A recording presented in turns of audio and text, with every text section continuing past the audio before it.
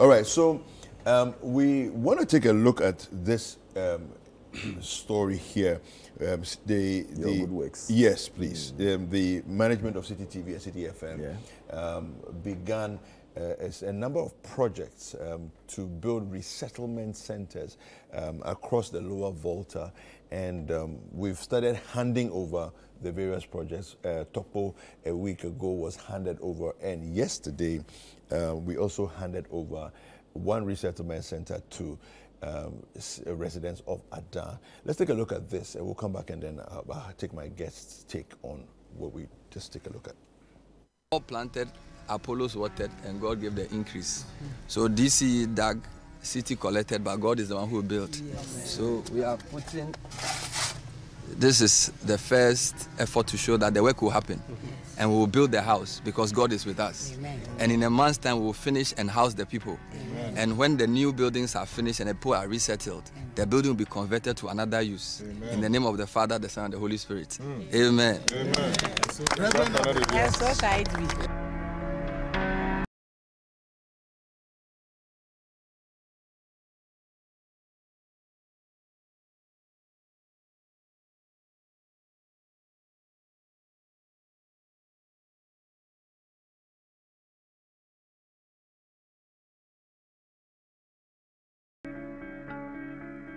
So we are here in the Ada East District, a little over 3 months since we first came to Ada to report of the effect of flooding on residents, particularly in the island communities in Ada East. After those series of reports, we found there were many displaced people whose houses had been destroyed, livelihoods lost.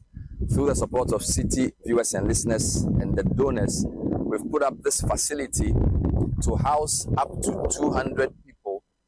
It's really 8 dormitories to house them temporarily as a permanent solution is sought. But really, when they eventually move from here, this facility would become a skills training center, which in partnership with the King's Assembly would give particularly the women some marketable skills. So it's like a 2-in-1, rehouse people and also train people eventually when the dust settles. So we're going to go into the ceremony shortly to officially commission Citi Foundation's rehousing resettlement facility here at Ada East.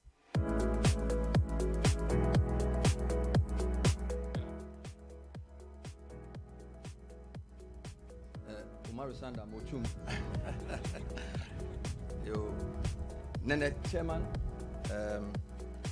the Makralo of the Ada traditional area, Nene Agude Obichwe III. Our distinguished District Chief Executive, Madam Sarah Dubaki Kobi, Assembly members and members of the DISEC, our other traditional rulers identified here, our CEO of Citi FM, Citi TV, Samalata Mensa, our distinguished invited guests, ladies and gentlemen. It is a real joy to be here this afternoon. What began as the natural response of a media house to a disaster in the form of sending a journalist to tell a story has grown to become a big edifice that we'll be commissioning in the next few minutes. And for that, we give all the glory to God. All right, so there you have it. Let me just quickly take your thoughts on first of all, this project and the series of projects that we are doing, and then also the importance of, you know, members of the nation, as it were, getting involved in supporting what is happening around the country. Just thoughts from you first. Yes, David, God bless Citi FM, Citi TV. Thank God for public-spirited organizations like this organization that has risen to the call to duty to help the people in the lower Volta Basin area who were displaced by the Akosombo spillage-induced flooding in that area. I am an avid listener of Citi FM. I don't miss the morning show. And I have followed every activity that this station has undertaken since that unfortunate spillage. And I want to commend you highly.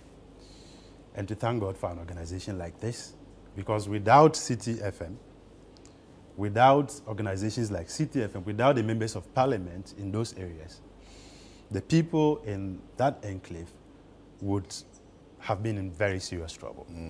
Because government clearly showed, in the height of that disaster, that it cared little about the welfare of the people, apart from the disparaging remarks of the president when he visited. The only noticeable intervention by government was the vice president going to donate 160,000 cedis. When there was flooding in Sierra Leone, we saw this very government donate $1 million to the people of Sierra Leone. When our own people were in distress, the government could only donate 160,000. This is the second of Please wrap it up for me. This is the second of resettlement homes that Citi FM has championed in conjunction with various corporate organizations. And I want to salute all your donors. I want to salute the management of this station, Bernard Kokuavle. I want to salute your Chief Executive Officer, Mr. Atamensa, and all your workers and all your stakeholders who made this a reality. Thank you. Thank you. Mr. Thompson, final thoughts. Yeah, briefly, I'll let my brother know that he should do his homework well. The 160 was not a government donation. It was a personal donation from Dr. Alhaji Mahmoud Bawumia. So he cannot name it as a government thing. He went there, he saw the plight of the people, and he decided that, listen, my salary I've got, what I have saved so far, I'm giving it to them to support their need. Government is working on over 200 million Ghana cedis for the rehabilitation and resettlement of the people, going back to the community. They are working on the education, they are working on the health facilities that got sunk. They are putting it into the next proper shape. I would say that Citi TV or Citi Group has done very well. Kudos to Samens, to Avle, Bernard, to yourself, to the team who supported in doing this.